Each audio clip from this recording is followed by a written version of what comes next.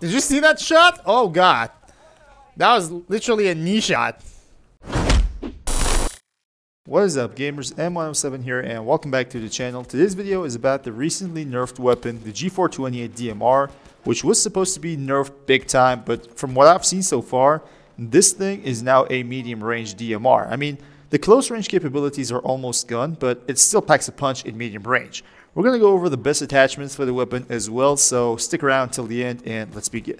Now DICE claims that it fits into the short range DMR category, and some people, including some of the content creators, are acting as if they have no clue what a short range DMR is. But we've had this category since Battlefield 3 as far as I can remember, and to be more relevant, in Battlefield 4 we've got the SKS and the Mark 11 Mod 0, which are both close to medium range DMRs with high rate of fire. They obviously deal less damage compared to most of the DMRs, but their high rate of fire makes them deadly in close range. That's the definition of a close range DMR. The only problem with the G428 and DICE claiming it's a close range weapon is the fire rate. When you nerf a weapon to be fitted in the close range DMR category, that weapon needs a relatively high rate of fire compared to other DMRs to be able to stand out in its intended role. For the G428, that's unfortunately not the case, and I believe you can't put it in that category. Now, because of the small magazine size when using high power ammunition, you're going to have some hard time trying to hit targets at longer ranges, especially if they're not standing still. So what I think is that the G428 is best suited for nothing but medium range.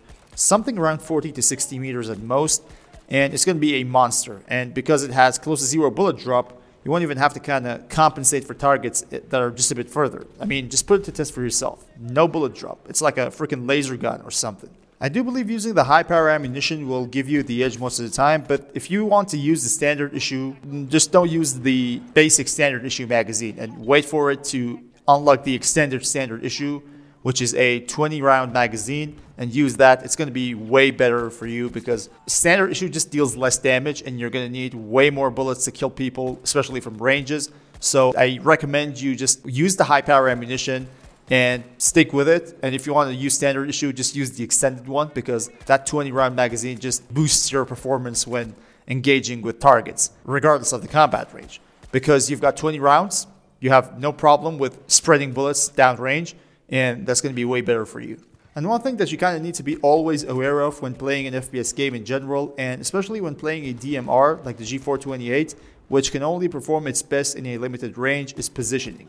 You need to be actively thinking about being in a position that kind of provides you the intended range and allows you to use the maximum potential of your weapon. If I want to put it in a very simple way, I'd say try not to get so close to the combat zone where you actually die to someone with an assault rifle, and try not to be so far away that a sniper has the advantage over you. Be in a range where you're stronger than anyone else. And about the weapon, I don't think it's balanced yet. It sure needs more rate of fire if DICE wants me to believe that they intended to make a close-range DMR and not an OP weapon just because it's a new one to encourage people to come and test it. And no, it's not going to be overpowered. If you guys have ever played Battlefield 4, which most of you have probably, the SKS had a ridiculously high rate of fire, probably twice as most of the DMRs in that game. And nobody complained about it being OP because its role was clear: close-range accurate combat. Its damage output was less than most of its counterparts, and so to compensate for that and to give meaning to its intended role, it needed high rate of fire. Simple as that. And so I believe that the G428 also needs an increase in rate of fire. Even if it means that they decrease the maximum damage and damage per range, so be it. That's the definition of a close-range DMR in Battlefield when you look back at its best titles. Now let's take a look at the attachments. For muzzle, I recommend either stick to the factory barrel or just use a champion muzzle brake because the gun's got some vertical recoil, as all DMRs should have, with no horizontal recoil, meaning that using the champion muzzle brake literally has no downside. It simply just reduces your vertical recoil, and the horizontal recoil penalty means nothing. For the underbarrel attachment, I recommend going with either the Cobra grip or the LWG grip, which depends heavily on your playstyle. If you tend to move a lot while shooting, just go with the LWG, and if you stand still while shooting, which is more common when playing a DMR, then just use the Cobra grip. You can also use a bipod if you want to go all out tactical and be stationary, which I don't recommend for this weapon for obvious reasons. Whatever you use, just keep in mind that lasers tend to improve hip fire accuracy, which has almost zero value for a DMR. So just forget about laser sights and go with something to improve accuracy based on your playstyle. For weapon sights, because we're discussing a medium range DMR, I would recommend going with something with 3 to 4 times magnification as your primary scope, like the M22 3.5, and have an optional 2 or 2.5 times for when you engage with nearby targets, something like TV2X or T4 thermal. That way you can quickly switch between them whenever need be. And for the ammunition, I personally didn't find the standard issue to be as useful as the high power in almost any given scenario, and to be honest, it doesn't make sense. The standard issue doesn't increase your fire rate in a noticeable way. It's going to increase it from 250 to 280, which is not a worthwhile trade in my opinion.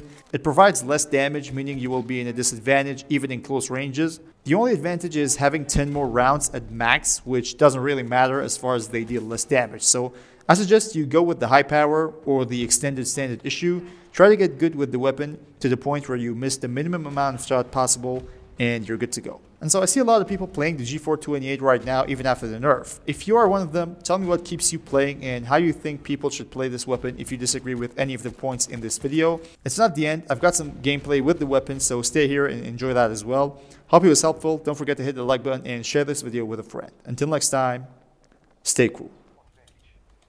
This dude.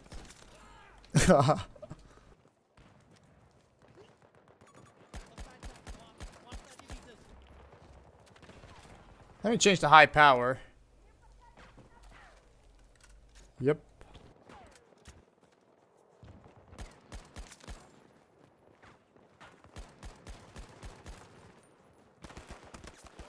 Oh. Got him, got him, got him.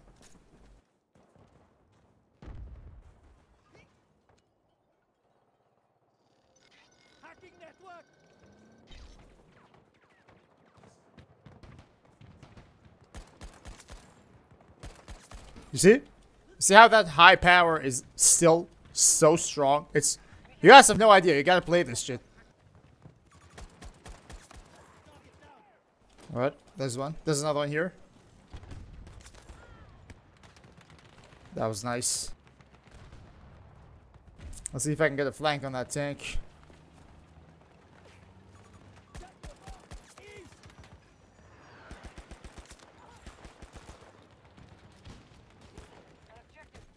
Ah, jeez. Come on. Ah.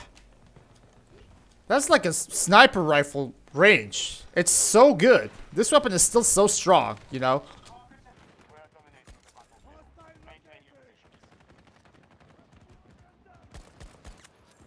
That's another one. Oh, there's someone here.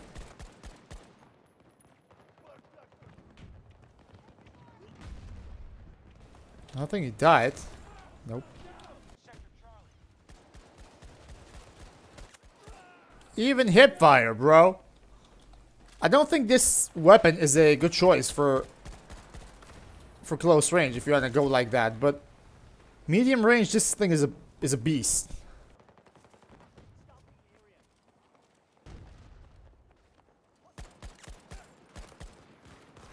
Oh. Ah. That took me some time, but it was nice.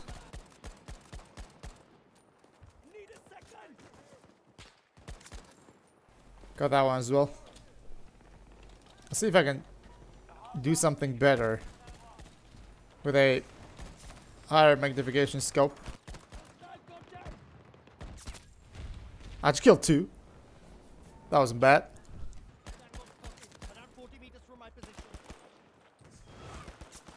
That dude was clueless. Oh.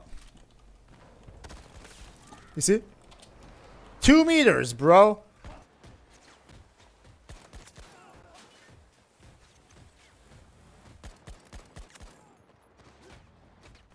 That dude was so nice.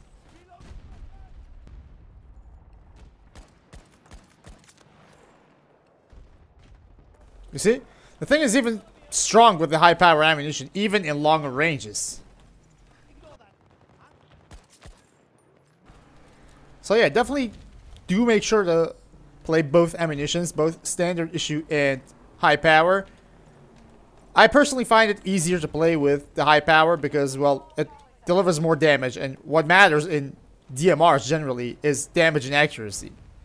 Apart from the accuracy, this thing deals a lot of damage when you're playing with high power ammunition. So go ahead and try that. Nope, my bad. Did you see that shot? Oh god.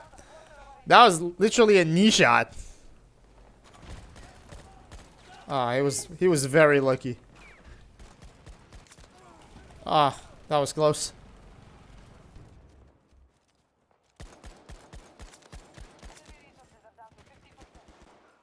Got lucky there, but that was also nice. Come on, show yourself.